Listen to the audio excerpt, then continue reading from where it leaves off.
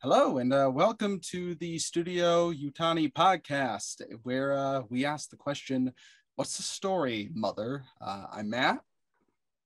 I'm Baker. I'm Justin. And we got some topics this week that we are going to talk about. Um, the first thing that we kind of want to do is, we had a comment on last week's video from somebody whose name I am unable to pronounce because I do not read Japanese unless your name is Godzilla, but Might be. yeah, well, it's not because right. because I can read it if it was Godzilla. Right.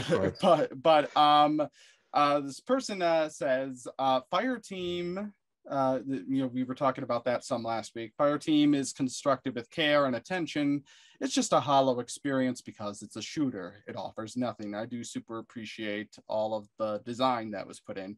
And this person does make a good point, and we probably mentioned it, but just to kind of be clear, Alien's Fire Team is clearly crafted with love for the Alien franchise. It's not just a, let's do a tribute to James Cameron's movie. It's pulling from everywhere, and to contrast it, like Aliens Colonial Marines, which came out like 10 years ago or so at this point, was pretty cynical and kind of a cash grab, where this one does feel like there was some love put into it, but kind of confirming our point, it doesn't really, it's not necessarily a very exciting game, though, even though the people behind it might very well be passionate about what they were doing. And yeah, I kind of think that one of the big issues with Aliens Fire Team Elite is that it draws more from the lore than the experience of watching an alien movie. Right, because there's less tension. You're killing the aliens really quick. Yeah. Right. Yeah. That's the problem. It's easy to kind of reference the lore, but it's a more difficult thing to actually kind of craft the experience that you expect from that lore. Sure. Yeah. So the next thing that is on our list to talk about is, of course, the Dune sequel has been greenlit as expected. Let's go. Yeah. As we talked about last week, I was fully expecting this to happen. Yeah, it was all but like officially confirmed. Yeah, because like we said, I don't think this movie is necessarily going to be beneficial to Warner Brothers or Legendary. Just is half a story. So yeah, it was all but confirmed that this would happen. And what's really exciting, the sequel is expected to come out on, I believe they said, I can't remember, it was October or December of 2023. Oh, so Denis Villeneuve has previously discussed that as soon as it gets greenlit, he's ready to go. He's ready to jump right into it, and it seems that's definitely the case. They're gonna just jump right in and get this thing out as soon as they possibly can. Just film all of next year. Yeah, well, I mean, that would be the concern, right? If too many years go by, people almost might forget about it, and that sounds bad, but it's a tricky property with Dune, because it's one of those things where it's like, it's classic sci-fi. It's obviously heavily influential and renowned, but it's also like a 60-year-old book, and because of that, there's like, there is something of a lack of a connection between a modern audience and an audience of yesteryear that they would risk losing if they didn't keep up interest in the property. But that also might be what the point of the TV series, like the Dune Sisterhood show they're doing, is just to kind of keep people in that, keep them in the world for the couple of years that it's gonna take for them to get part 2 out. And have they discussed Children of Dune? The other movie series? Well, they haven't talked about Children of Dune. What they've talked about is Denis Villeneuve says he would like to do like a trilogy where it's, you know, the first two parts are of the first book, and then the third movie is going to be an adaptation of Dune Messiah, which is the second book. Children of Dune is the third book, but they haven't that hasn't been brought up. Okay. And I'm not even too familiar with that one. It's really the first. I'm not even really that familiar with Dune Messiah. It's really the first book that I'm. The diehard fans say the first four are kind of core, from what I've been reading, like up through God Emperor of Dune. Mm-hmm. Yeah, and then after that, I think his son took over, and then there's some more mixed feelings. I think Herbert did have two more books, but they aren't really quite as core. Yeah, Chapel House, I've heard things about. It's contentious. Yeah, I've heard some interesting things about what happens, and I almost I think I'm not sure how much I should actually say, but there's some things that happen later on. God Emperor of Dune is where the thing that you're thinking about happens. We talked about it. Yeah, and it's there is a scene in the Dune movie that foreshadows that, and it's not exactly what you think it is. Okay, all right. What you in particular think it is. It's not quite.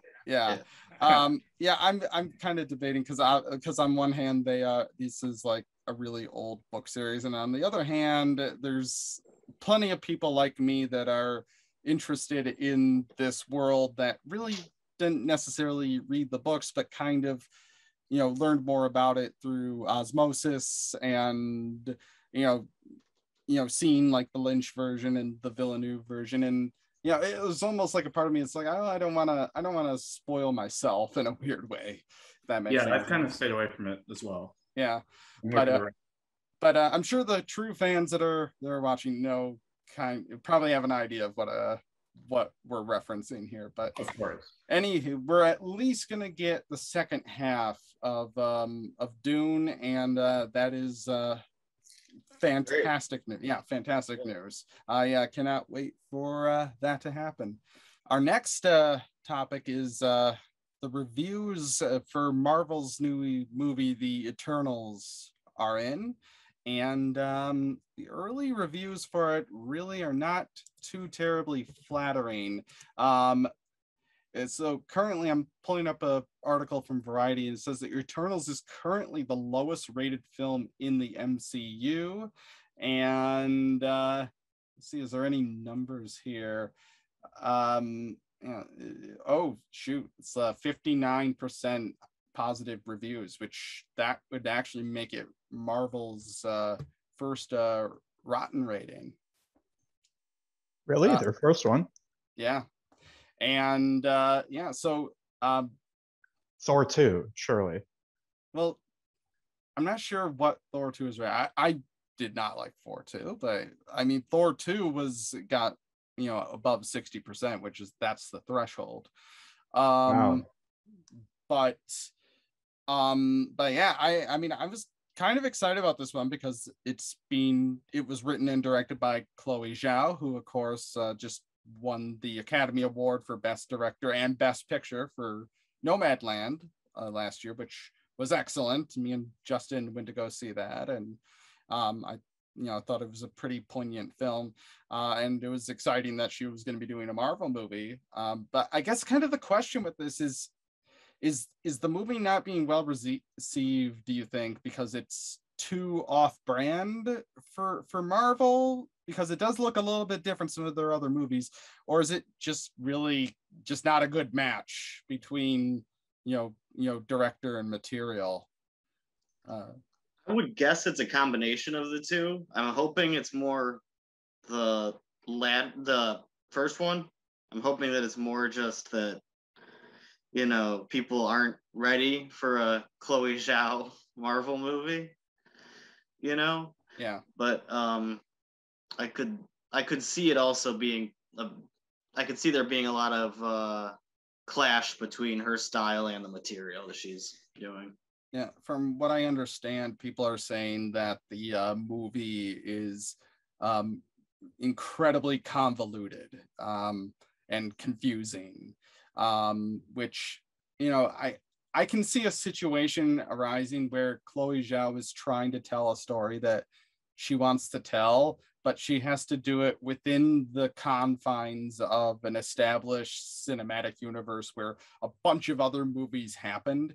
And that seems to be kind of a thing. It kind of happened a little bit with like Edgar Wright in his Ant-Man, where Ant-Man was originally supposed to be something that happened much earlier in the MCU. It was going to be one of the first films after Iron Man, and it ended up getting delayed, and then it got to a point where when Edgar Wright was ready to do it, it was just kind of like, well, we can't make the same movie that you wanted to make because the universe is different now.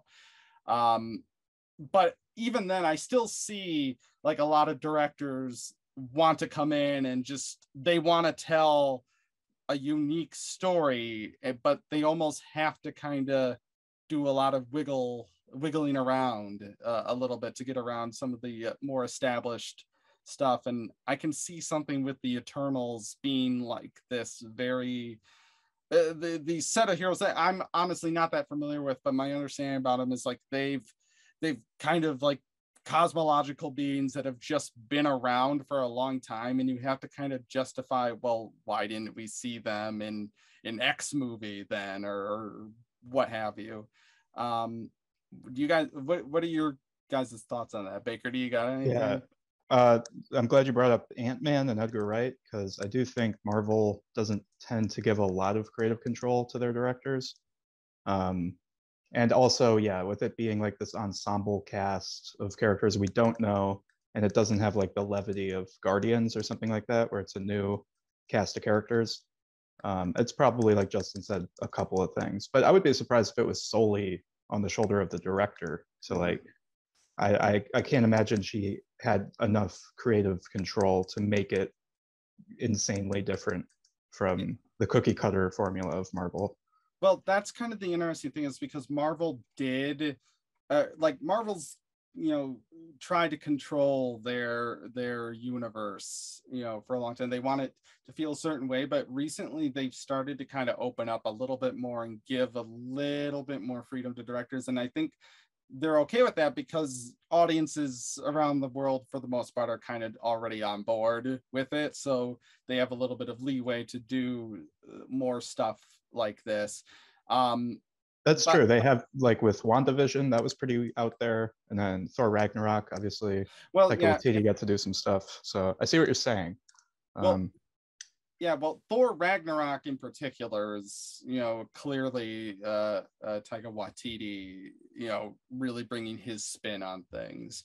And I would even say, to an extent, even stuff like Black Panther really kind of opened things up a little bit more for people to, tell different stories. And of course, that one is pretty easy because it takes place in Wakanda, and Wakanda is like de facto like isolated from everything else that's happening. So, and it brought that actually into question. It's like, how involved should Wakanda be with the outside world? That was kind of the central like conflict of the movie, whereas the Eternals, again, I'm not too really familiar with them, but it does seem a little bit like, well, why aren't these characters, why haven't we seen these characters until now? Like, where were they when Thanos snapped away half the universe?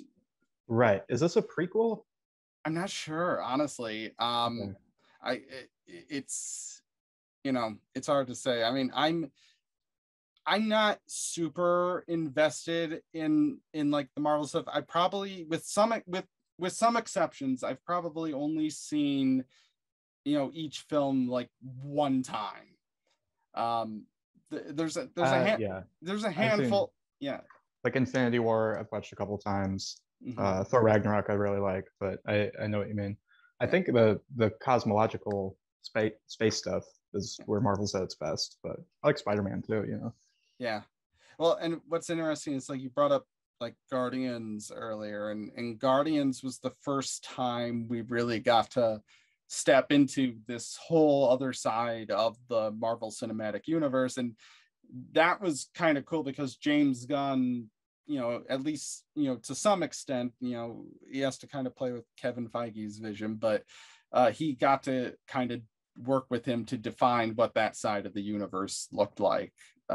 So that was kind of unique. But then the other movies had to follow that formula, but that almost kind of worked out, because if you look at something like Thor Ragnarok, Taika Waititi took a lot of what James Gunn did with in defining kind of the cosmological side of the Marvel universe, and worked it into his movie about Norse gods. And like, oh yeah, that's pretty cool that they kind of figured a way to do it. It's kind of creative within the context of what Marvel is trying to do, I guess is what I'm trying to say. And to merge Thor with the Guardians, right? Isn't that the plan? So yeah, that was a great bridge for that, because they did like the classic rock music, and the color scheme was very similar and stuff. So yeah, it was good. Yeah, I think Thor's gonna be in Guardians 3. Yeah, which as Guardians of the Galaxy. If they didn't do it, already start the the theme of like calling it Volume 2 or Volume 3, that would actually be a really great alternate title. That's what I'm saying, man. Yeah, as Guardians of the Galaxy, I kind of love that. But yeah, I'm gonna kind of reserve judgment on Eternals until I see it. I know Justin is quasi interested in seeing it. Justin's I'm a real anti-Marvel. Are there any? Not a fan of the universe at all, but are there any you like? There were a couple I liked. I liked the first and the third Iron Man movies. Yeah. Okay. And I liked Captain America: Winter Soldier. Yeah. Right. That's like just a spy movie, basically. Yeah, that's why I liked. I thought, a political thriller kind of thing. Yeah. And I also like Iron Man 3 and Winter Soldier quite a bit. Iron Man 3 is a little bit controversial with people, but I love it. I just think it's fun. I think it's probably the most fun Marvel movie that I've seen. Oh, it really is. I mean, that's Shane Black, right? Yeah, Shane Black did. Yeah. I like that one too. It was kind of cool on multiple levels, but I don't know, fans kind of wanted a different movie than what Shane Black was making. I'll probably see the Eternals just because they brought on Chloe Zhao. This is the first time they brought on Academy Award winning director. And seeing what an Academy Award winning director does, I don't think she's ever worked closely with a studio before like this. So to see, how much the studio hinders her or how much it could help her would be a really interesting thing to see. That's exactly why I'm interested in seeing it. And yeah, like I said, I'm going to reserve judgment until it comes out. But it's kind of interesting that it's not as well received as some of the others. But do we have a release date on that? I think it's coming out November 4th. So I think right, it's about to come out. Okay. Yeah. So isn't that like Thursday or Friday? Mm-hmm. Yeah, one of those. We'll probably see it, and maybe we'll talk about it on the next episode. Sure. Yeah. All right. Awesome. So kind of scraping a little bit of the bottom of the barrel here. Occasionally, I will go to Google and I will type in the word science fiction and then click on news and see what comes up. And something interesting kind of came up. We're pulling back the curtain here, Matt, showing how the sausage is made. Yeah. Well, sometimes that's a little bit fun seeing how that gets done. But songwriter Neil Young is apparently written a sci-fi novel that's gonna come out.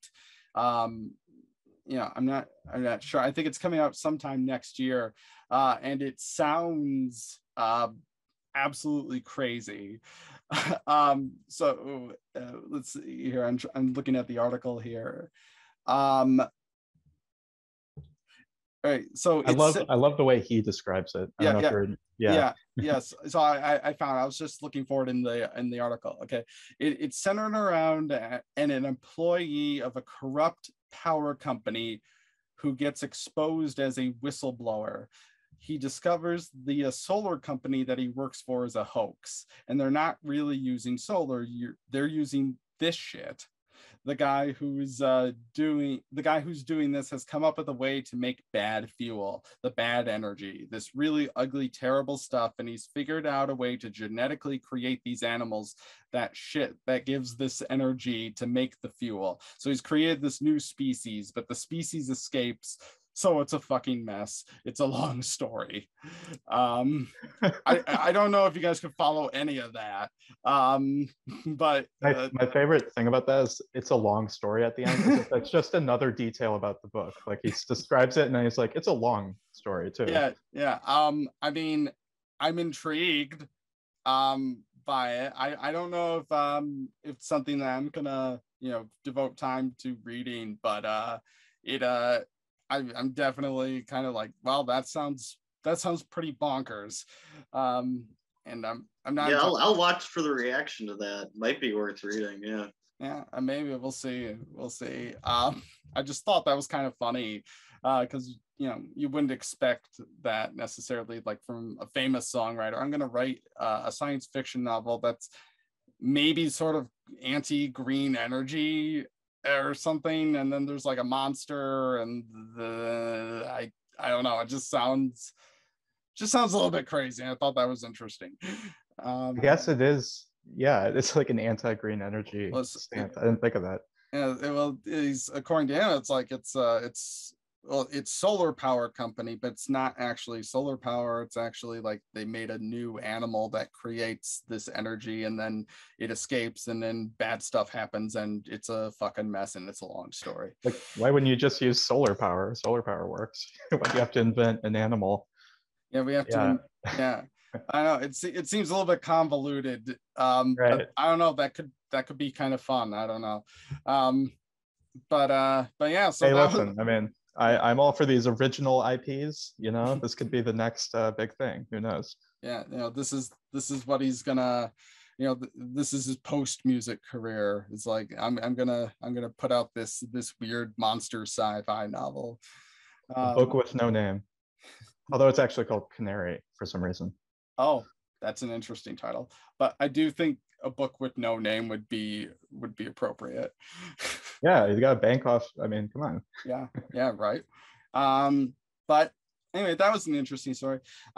So kind of the last, well, this isn't the last thing that we got, but this is kind of the last thing on my list. I know, Baker, you have a couple things you want to talk about, but oh yeah. So recently, Disney and Pixar dropped the trailer for Lightyear, and we checked out that trailer, and I have some thoughts about it. I think it's interesting because it starts out looking like they're trying to make like a genuine like science fiction movie, and they are.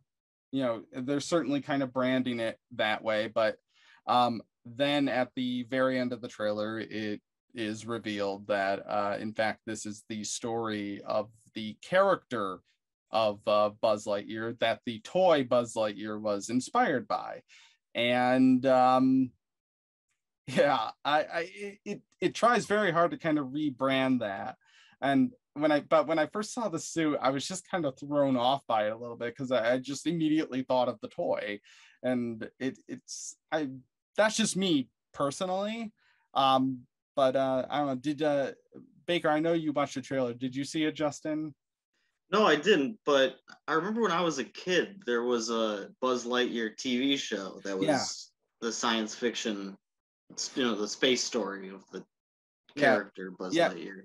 Yeah. I mean, it's something that's interesting to me because the people who made the original Toy Story, like John Lasseter and the team, they, came up with a pretty there's some rich details there that kind of flesh out that world and make it feel a little bit more real. And one of those things is kind of deciding some things about the franchise of the characters, like, but the thing about that is, in the original Toy Story, they sort of use that story-wise to have the Buzz Lightyear action figure kind of realize that he's not actually that, and it's to contrast him with that. I don't know if I was necessarily too terribly interested in what the actual thing was, but you're actually right. There was a I think there was a Buzz Lightyear Star Command on Disney or something.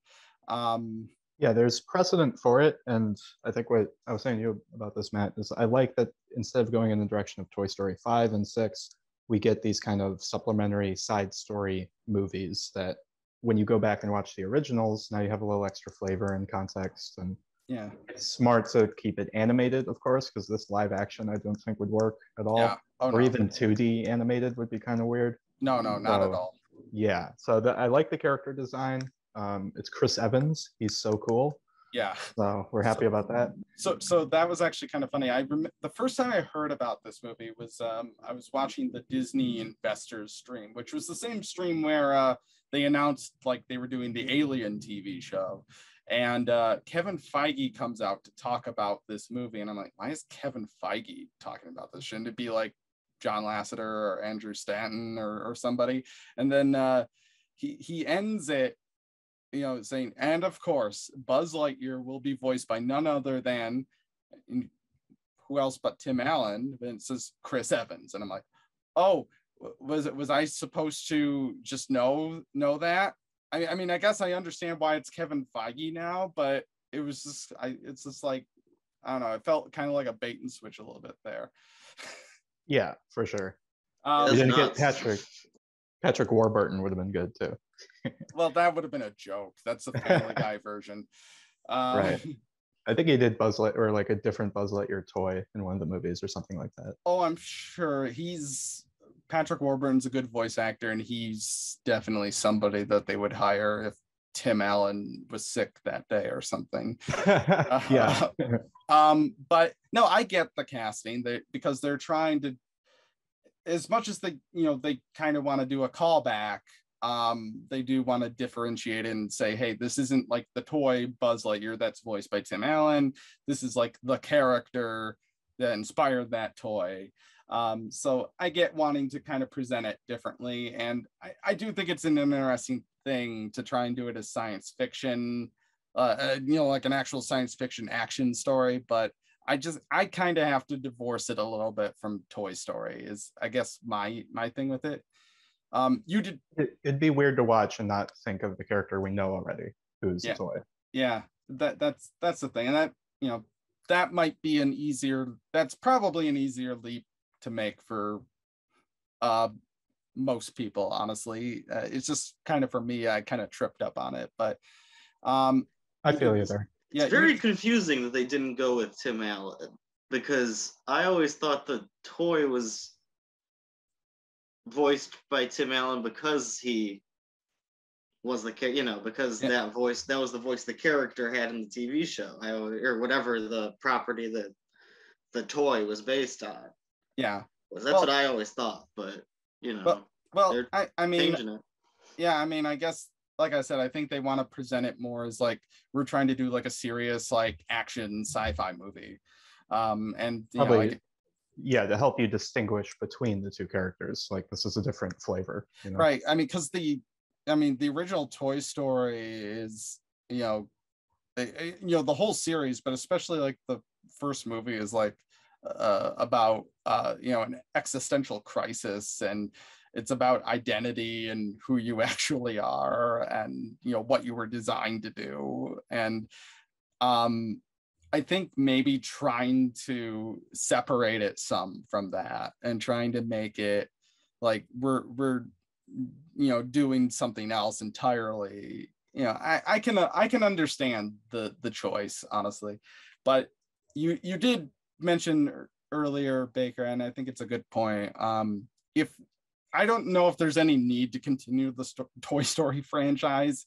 especially after the third movie. I didn't even see the fourth movie, but Yeah, me neither. I think if there is a need to continue it, I mean, I guess this isn't, you know, the worst thing that they could do. It's kind of interesting. It's a little bit different, you know. So And now they can do a Woody movie and a Bo Peep movie and a Prospector movie. yeah. Let's not give them any ideas. They already come on. Yeah, I know. There's already been endless CEO meetings about this, I'm sure. But anywho, so I don't know. Well, I forget when that's coming out, but you know, I'll check it out. I mean, the last science fiction movie that Pixar did, WALL-E, is great. I mean, it's like one of the greatest. Like, I would consider WALL-E to be one of the greatest science fiction movies ever. Like, genuinely, the fact that it's animated. Yeah, it's don't be put off by the fact that it's animated. It's we just need James Cameron to come in to the CEO meeting and write a $ after WALL-E.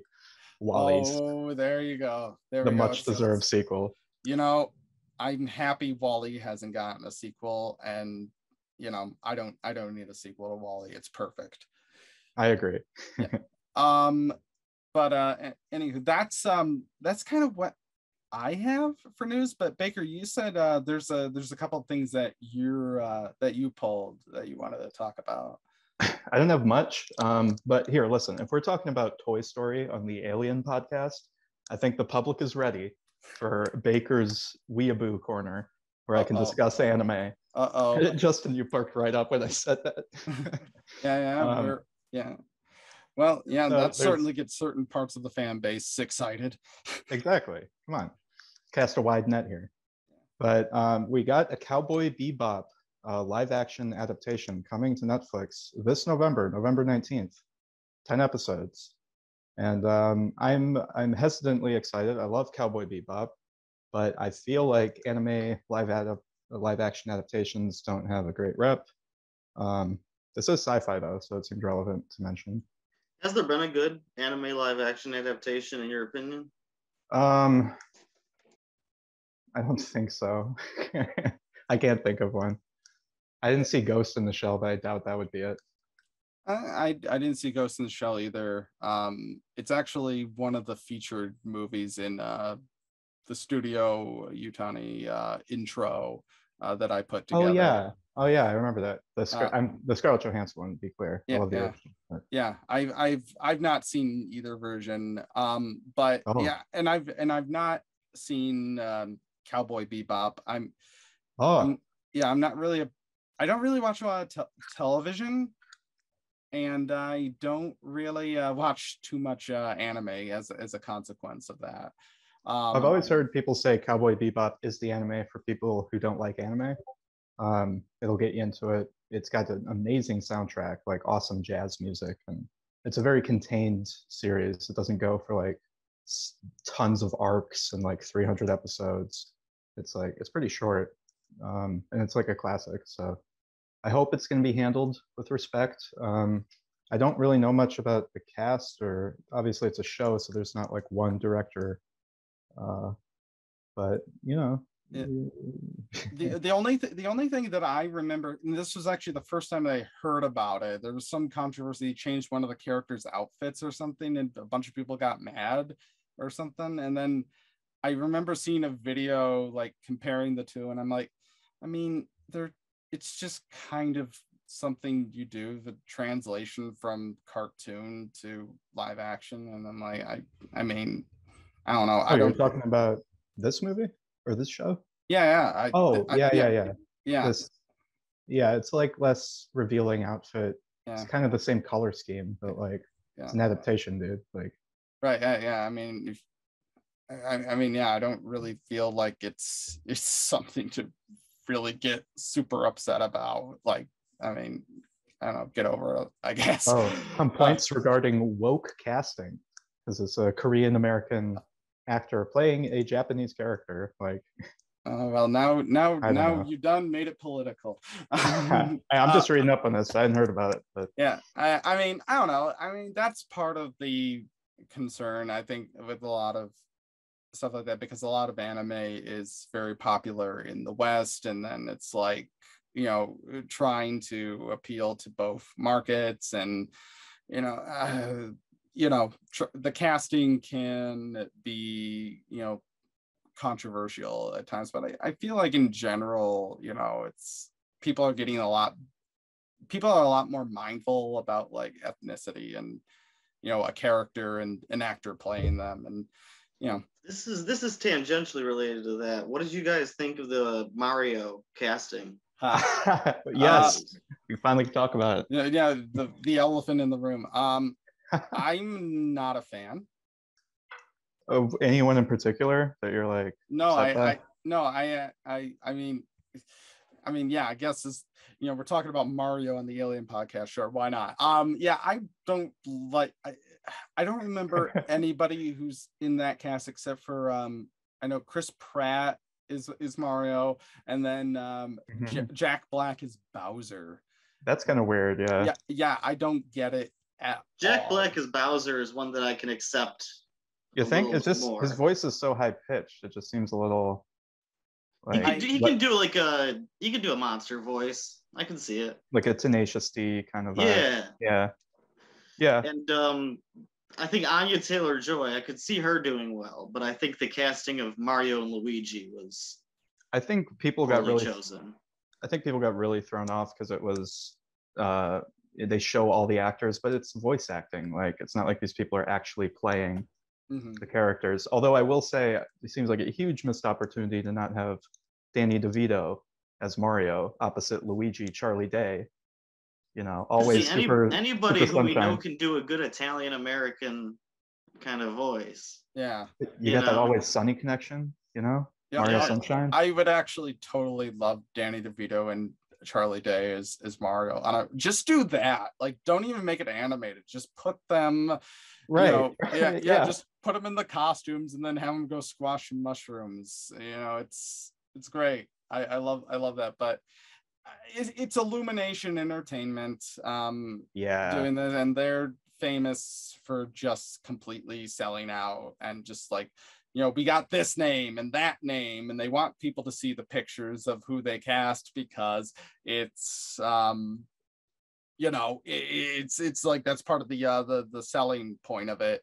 I get it. It's just like, didn't they do the Emoji Movie as well? No, that was Sony. Okay. No, but what has Illumination done? The Angry Despicable Birds Me, movie. Minions. No, Angry Birds I think was Sony. I'm not sure. They did Minions. They did Sing. Yeah. The Grinch with Benedict Cumbersnatch. Ex-Benedict Cabbage Patch. Yeah. They're doing the new Shrek as well. Since we're going completely off the rails. Fucking Shrek, man. I love that Shrek like started as like a fuck you to Disney, and then now it's like a meme. Yeah, it became the worst of Disney. Yeah, really, seriously. You know, to bring it back to Alien, there is an Alien reference in Shrek 2. When Puss in Boots bursts out of Shrek's shirt when they're fighting. Yeah. It's like the chest burster, Yeah. You know, the thing about like Shrek 2, everybody said that Shrek 2 was better than the first one. I don't actually agree with that. I didn't like Shrek 2 very much. I couldn't tell you a thing that happened in Shrek 2. I know I saw it a bunch when I was a kid. I like Shrek 2. Yeah, I think the first one's really solid, and then everything after, and honestly, I saw a little bit of Shrek 3, and I definitely like Shrek 2 more than Shrek 3, but I think that first one's, you know, the only one that I really would consider like a classic. Shrek 3 is bad. Yeah. It's like, it's just not good. But now we're getting Shrek rebooted. If they don't call it that, I'm going to be very disappointed. Right. I'm sure there's a pun we're not thinking of, but no, it's called Shrek rebooted. Okay.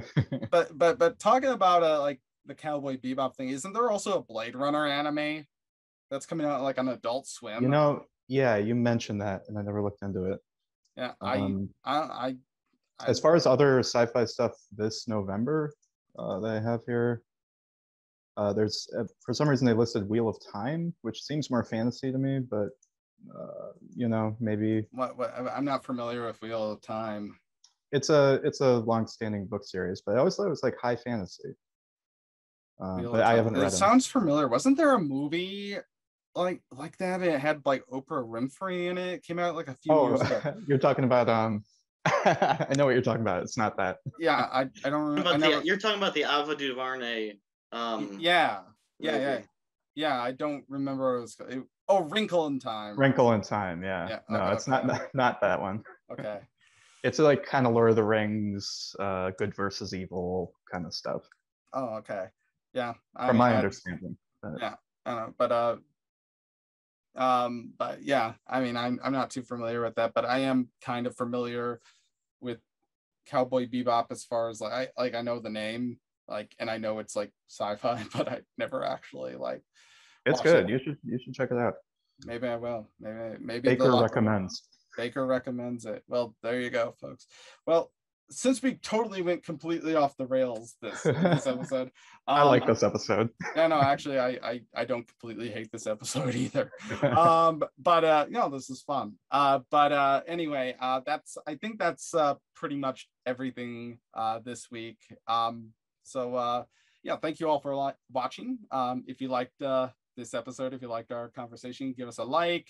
Drop a comment for us. Maybe we'll talk about it on the next episode next week. And let us know if you want us to talk about Eternals, because we might, but if you guys don't care, then we could probably skip it, right? I mean, I'm curious to see it, so I mean, I'm probably gonna see it when it comes out. Okay. So I mean, we'll probably end up talking about it on the show. Disregard that then. We're talking about it. Whether you guys like it or not, you're getting it. But yeah, so I think this is I think we're wrapping up here. Thank you for watching. This is Matt, Baker, and Justin, the last survivors of the Studio Yutani podcast, signing off.